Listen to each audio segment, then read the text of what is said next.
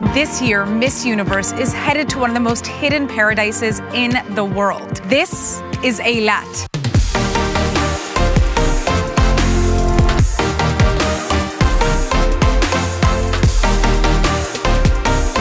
And today I'm going to show all of you beauty queens the top activities that you just can't miss out on. Imagine a place where it's summer all year round. The beaches have crystal clear waters. There's mouth-watering food, and there's even tax-free shopping. No, this isn't make-believe. This is Eilat.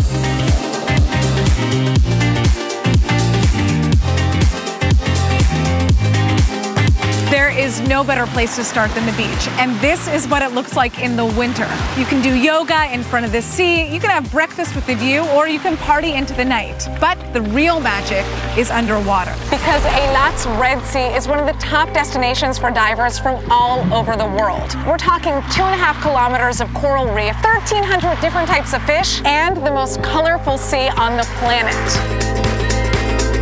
If you're not in the mood for getting wet, that's okay. Just come to the underwater observatory where you can see all kinds of marine life. That includes these guys. Hi! If you want to be one with nature, this is the dolphin reef where you get to meet these sweet creatures up close. I can't believe this. Now, if you prefer something more extreme, no worries. Here on the Red Sea, you can do more than just sailing. You can go kite surfing, windsurfing, parasailing, even tubing. You name it.